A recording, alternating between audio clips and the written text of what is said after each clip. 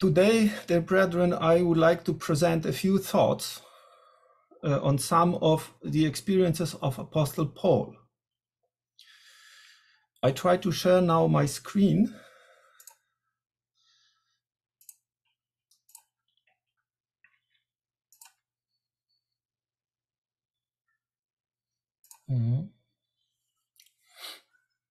I hope you can see it.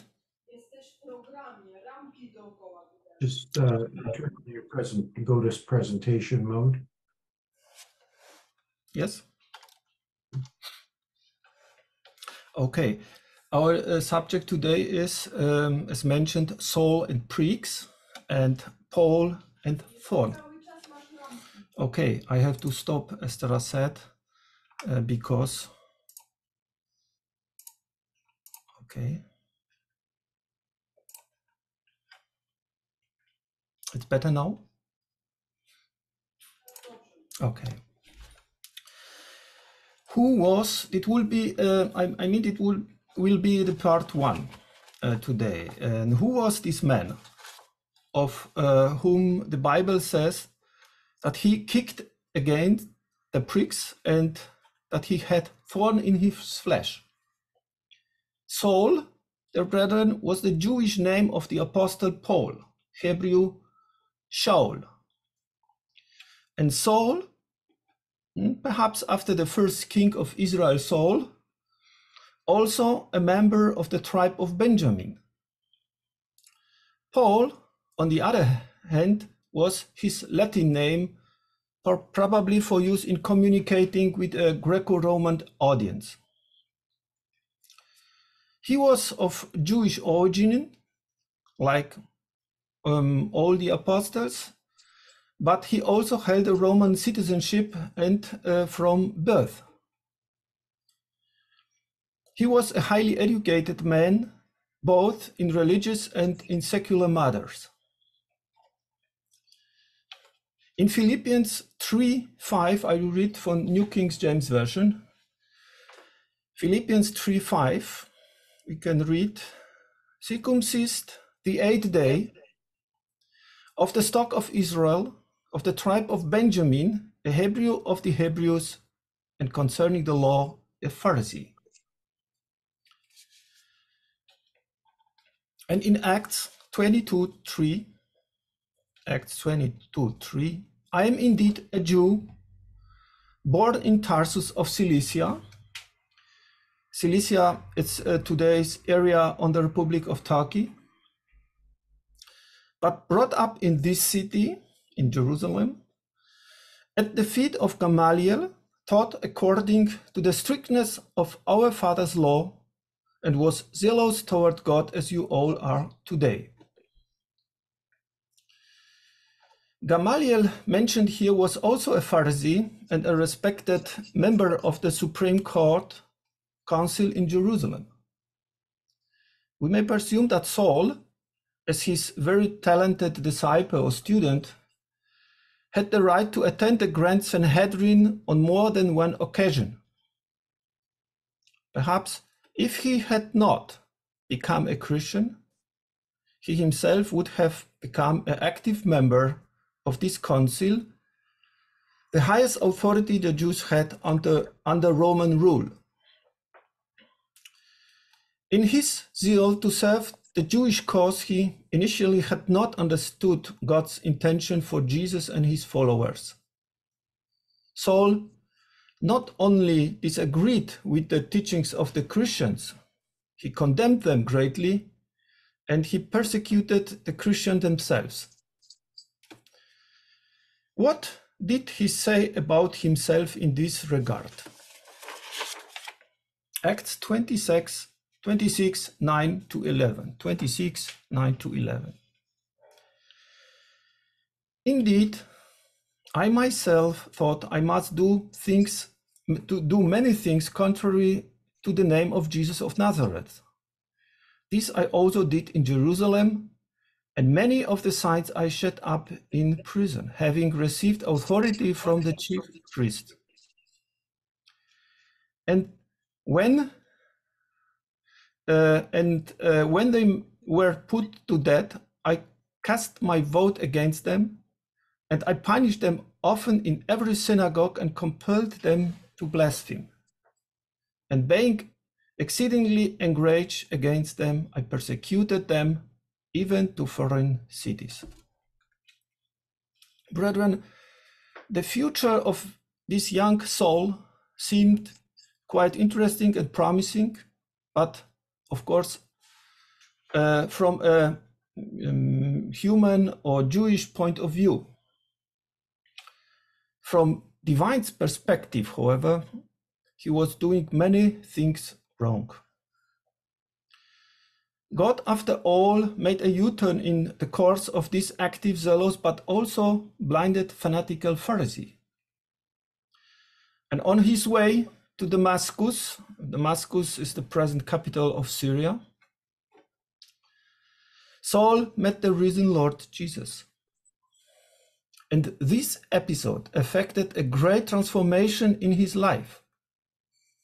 All of Saul's preconceptions about Christian heresies disappeared, and the Lord directed his feelings and steps in such a way that his zeal and engagement were used to good effect in proclaiming the good news. Whether Paul had already some kinds of pangs of conscience or some sort of concern in his mind when he saw, for example, the faith, peace, sincerity, simplicity, determination of the persecuted Christians? The brethren, I think yes, I think it's highly probably. But we can be sure that God knew the well time of Saul's calling, and he knew well that this particular moment was the best one to call a new individual into the church, a new apostle in place of Judas. Saul's zeal, which was first evident in his hostility to Christian followers, has since resulted in Paul's deep love for his master and his disciples. Paul's influence on God's church was the greatest of all the apostles. St. Paul is the writer of the 14 epistles of the New Testament, and under his inspired dictation, Luke also wrote down the Gospel and as well as the Acts. But what happened on the road to Damascus, and what exactly said our Lord to Saul? Acts chapter 9, verses 3 to 6. Acts 9, 3 to 6. As he journeyed, he came near Damascus, and suddenly a light shone around him from heaven. Then he fell to the ground and heard a voice saying to him, Saul, Saul, why are you persecuting me? And he said, Who are you, Lord?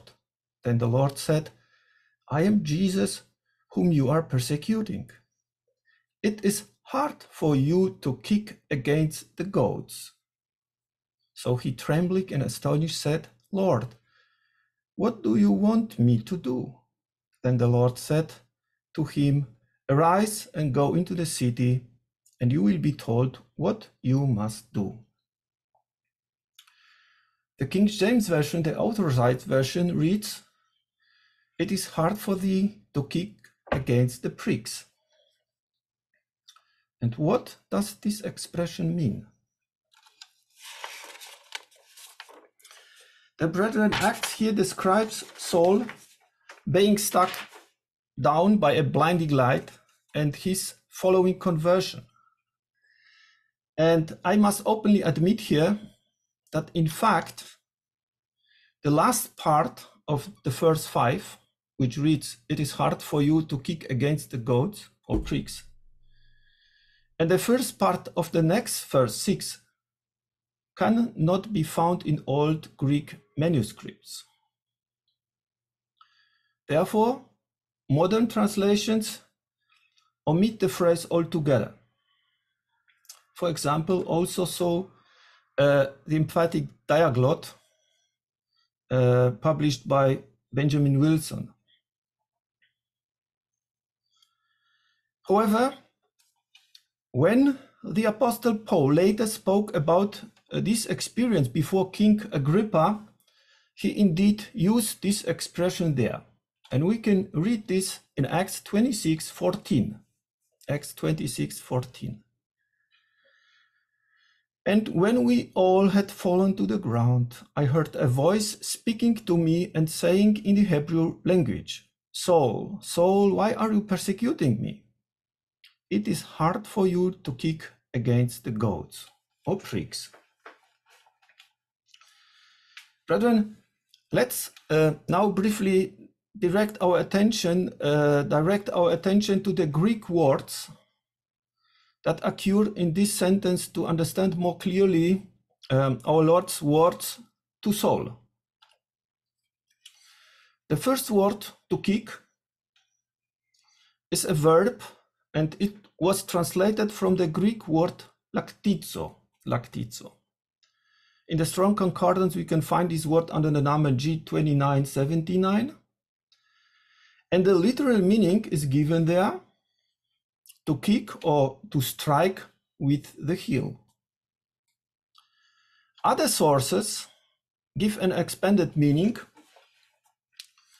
So we can read there to trample or to step on something, or figuratively to kick or to scramble, and also to exercise stubborn resistance to and to defy authority or guidance.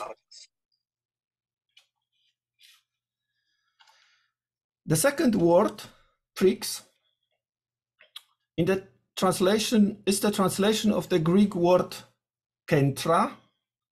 It's a plural noun from kentron, and the Strong Concordance lists the following definitions under the number G2759. 2759.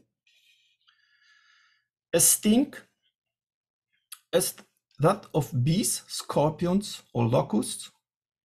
Second, an iron goad for urging on oxen, horses, and other beasts of burden. And hence the proverb to kick against the goad, that's mean to offer vain and perilous or ruinous resistance. So the meaning of the word prick is thus something with a sharp point, like a goad. Goads were usually sharpened rods about 8 or 10 feet long, thin wooden pole mounted with a heavy stone or metal weight and a large spike at one end. According to Strong's, they were mainly used to control oxen or other draft animals, but like other farm tools, axes or saws, goads also made effective weapons. Let's read Judges 3:31. Judges 3:31. We read there about the next judge.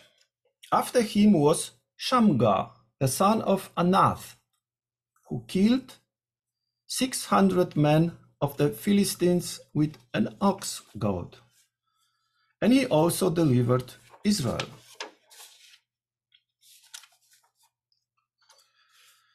In a further sense, the words of wise men are widely also recognized as whips or goads because they appeal to facts, evidence, and conscience, and thus as tools of motivation, they stimulate people's thinking in the direction of truth, righteousness, and holiness.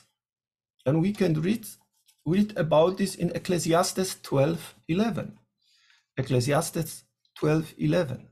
The words of the wise are like goads, and the words of scholars are like well-driven nails given by one shepherd.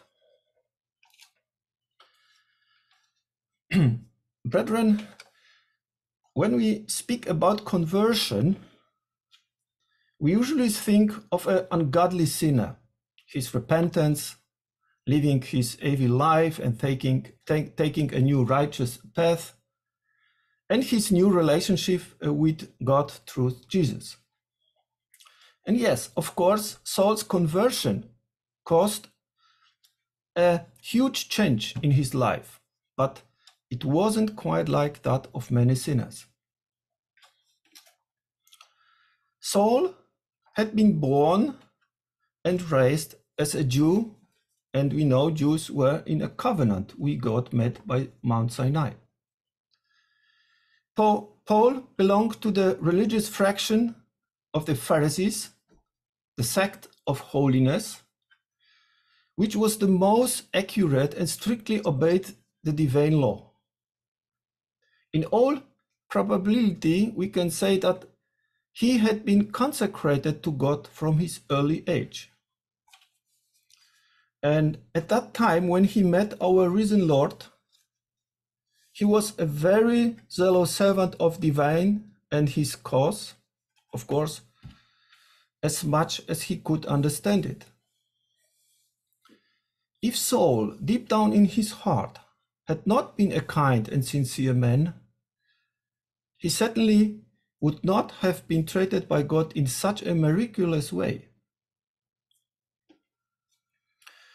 But what then characterized Saul's conversion if it wasn't the U-turn of a godless sinner? Saul had been resisting the truth of the new gospel age for some time.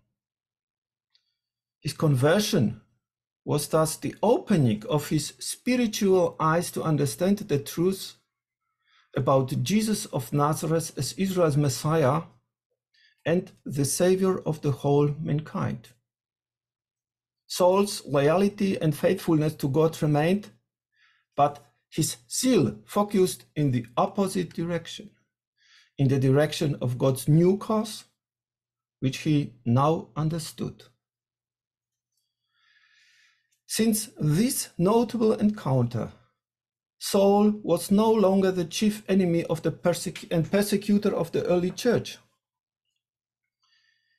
He became a chief servant of the members of the body of Christ under the authority of his head, Jesus. Eventually, he became the greatest of the apostles, known as the apostle of the Gentiles, or the apostle of the nations. That's why when we mention his conversion, we use the short phrase from Saul to Paul.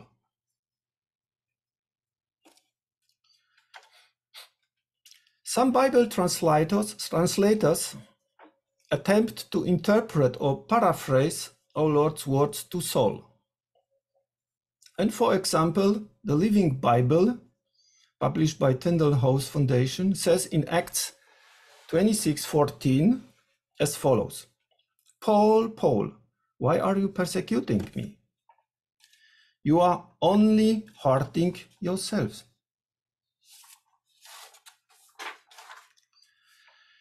A New Living Translation, which is also published by Tyndale House Foundation, reads thus: It is useless for you fight against my will.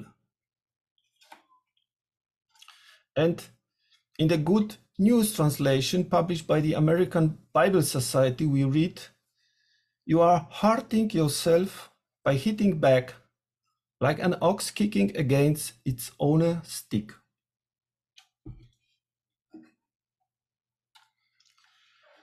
Saul was persecuting our Lord, of course not literally in person, but indirectly through his repression of brothers and sisters of the early church, because Jesus identifies closely with these followers. He said, "Inasmuch as you did it to one of the least of these my brethren, you did it to me." Matthew 25:40. By persecuting the faithful, Saul was acting against himself because he was positioning himself in opposition to Jesus. And any resistance, objection, disagreement, or opposition to the Lord and his word are destined to fail. We can be sure, the brethren, that God had prepared Saul previously before intervening so drastically in his life. But what kind of preparation could it be? It seems that God had used for this purpose some of the pricks with which Saul had been struggling for some time.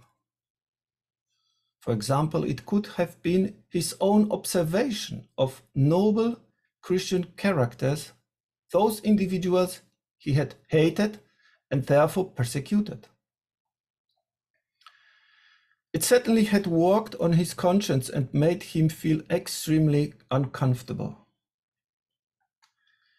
What may he have felt on the occasion of Stephen's death? Saul was probably present at his trial, during which he may have watched his behavior before the accusers. Stephen was a wonderful reflection of the character of Jesus and was so filled with love and joy that anyone could even see it on his face.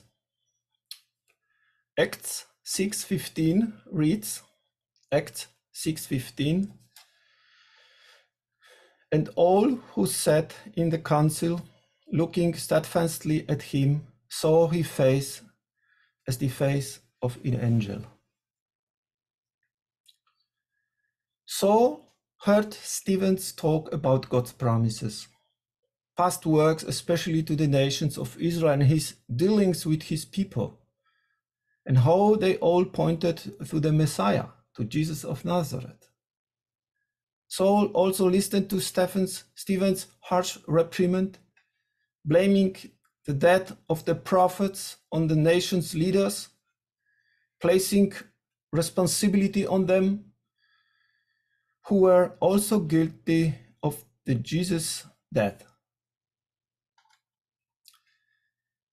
He as well took an active part in the martyrdom of Stephen. While Stephen was being stoned, he gave a beautiful testimony, entrusting his future to the Lord and praying for his murderers. And all this, dear brethren, was witnessed by Saul. Acts 22:20. Acts 22:20 reads, "And when the blood of your martyr Stephen was shed, I also was standing by, constantly in his death, and guarding the clothes of those who were killing him." The brethren, personally, I have no doubt that these events placed a great mark on Saul's conscience and resulted in his conversion and an excellent service from which we benefit to this day. But is there also a lesson for us? What about us? You, the brethren, and me. Don't we sometimes experience such goats in our consecrated life? Doesn't God sometimes have to use his harsher methods, tricks, to guide us along the right path? Let's everyone answer these questions for themselves. May God bless these thoughts.